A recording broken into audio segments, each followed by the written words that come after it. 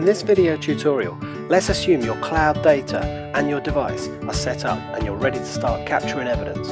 We'll look at how you capture evidence, what happens when you save it as a draft, and then how do you share it with your colleagues.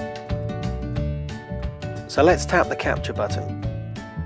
We can add a learner by tapping the plus button next to learners. We can open up Gemma's group and we'll choose Annie Smith. If we want, we can add multiple learners, but we'll just capture evidence for Annie right now. We can choose a date by tapping the calendar button.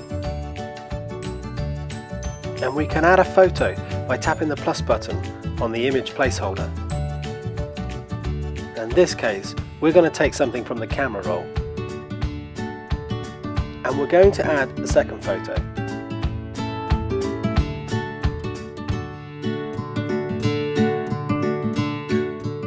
We can change the order of the photos with a flick or a swipe gesture over the photos. We can push the photos backwards and forwards until we have the order just right for our needs.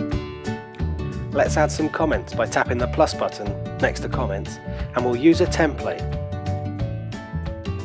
Comment templates are a great tool for prompting you to add certain bits of information to the evidence. They're also great for making your comments consistent across all devices.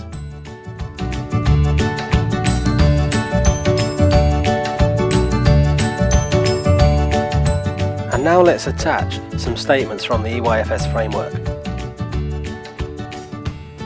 And we'll just pick a couple of statements to go with this evidence.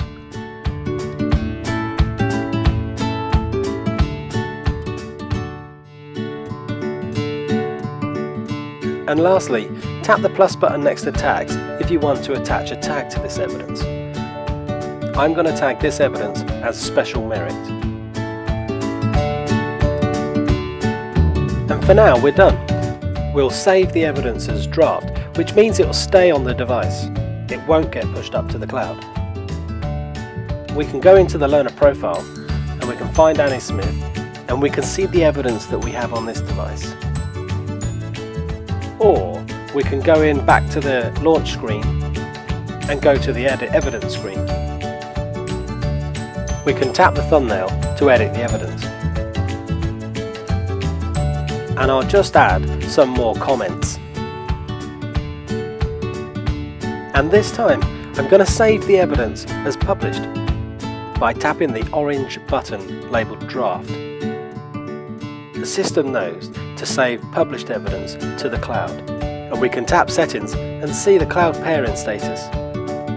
Tapping the status is a quick way of syncing the evidence. Now if we go back to the edit evidence screen, we can see our evidence has gone and it's up in the cloud, so we need to change our filter criteria to look for the cloud, and we're going to choose to look for Annie Smith's evidence in the cloud. And there it is. We can tap the thumbnail to view the evidence, and if we tap the green publish button, it switches the evidence back to draft and add more comments. So this evidence is stored in the cloud and we're editing it directly in the cloud using our device. We can of course use any other device that's paired with our cloud to edit the same piece of evidence. And this is great if you need to collaborate with other colleagues, such as a teaching assistant. So let's pick up a different device that's also paired to our cloud, and we'll just see how this works.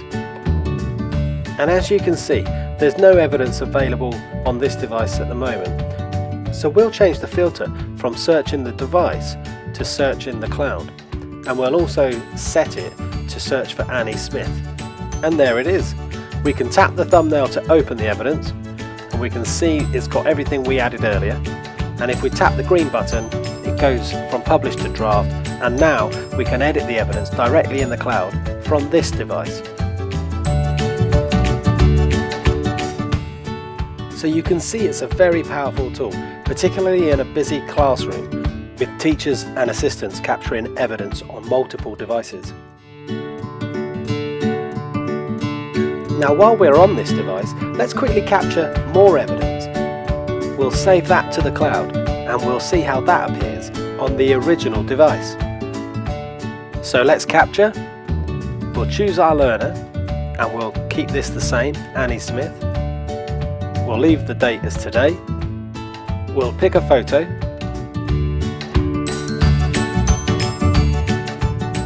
We'll add some comments.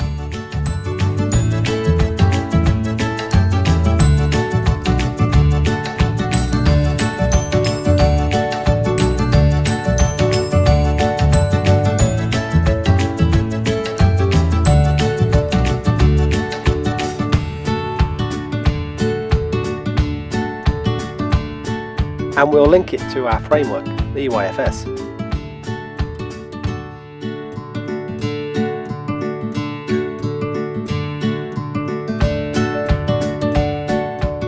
Okay, let's set this to published so it saves to the cloud, and then we'll tap save. And let's pick up the original device again, and we'll edit evidence, and there it is. And because all the evidence is held centrally in the learner's cloud profile, you don't need to worry about which device you're using to capture evidence. You don't need to worry if they move classes, and you don't need to worry if they transition from year to year. Their learning story stays with them the whole way through.